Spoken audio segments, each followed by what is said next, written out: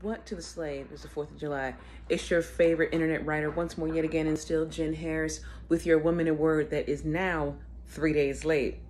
But it kind of goes with the week. Bear with me. But your Woman in Word for this week is actually going to be planning, right?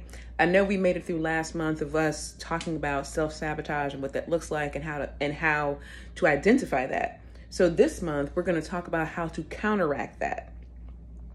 How do you begin to put things in place to counteract that self-doubt, to counteract that self-sabotage? So one of those things is planning.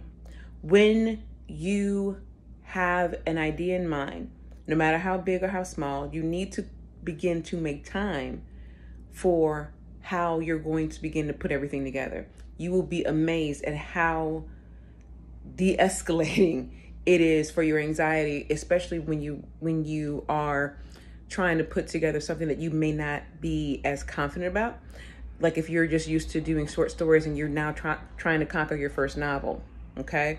It is essential that you begin to be gentle with yourself, because if you try to attack everything all at once, you will get discouraged, you will get angry, and you won't finish, which is never the goal. So if you just put into place a few planning things, just even something as small as I'm going to take 10 minutes to make my outline.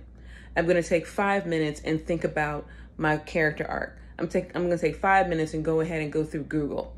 When you begin to plan out your project, you then come from a place of power and knowledge about what it is that you're trying to do and to create.